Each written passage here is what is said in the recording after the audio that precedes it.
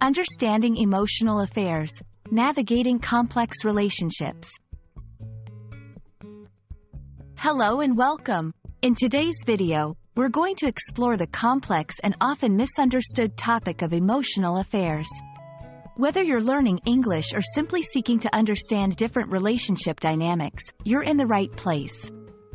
Today, we'll break down what emotional affairs are, how they differ from other types of relationships, and why they're important to discuss.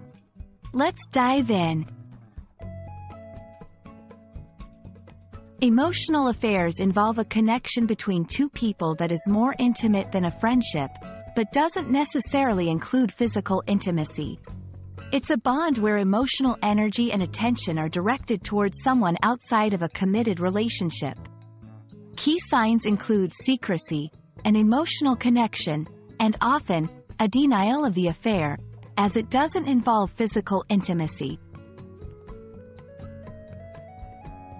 Emotional affairs can be just as damaging as physical affairs. They often lead to feelings of betrayal, hurt, and distrust in relationships. Understanding the impact is crucial. It's not just about the emotional bond but also about the sense of betrayal felt by the affected partner. The person involved in the emotional affair might experience confusion and guilt, as they might not recognize the affair due to the lack of physical involvement. It's important to distinguish emotional affairs from both close friendships and physical affairs. Unlike a close friendship, an emotional affair is typically marked by a level of intimacy and secrecy that goes beyond a platonic relationship.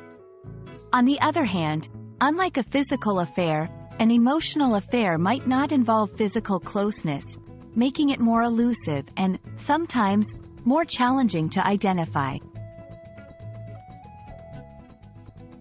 Recognizing an emotional affair is the first step. It involves acknowledging the signs and accepting the impact it may have on all individuals involved. Communication plays a crucial role here.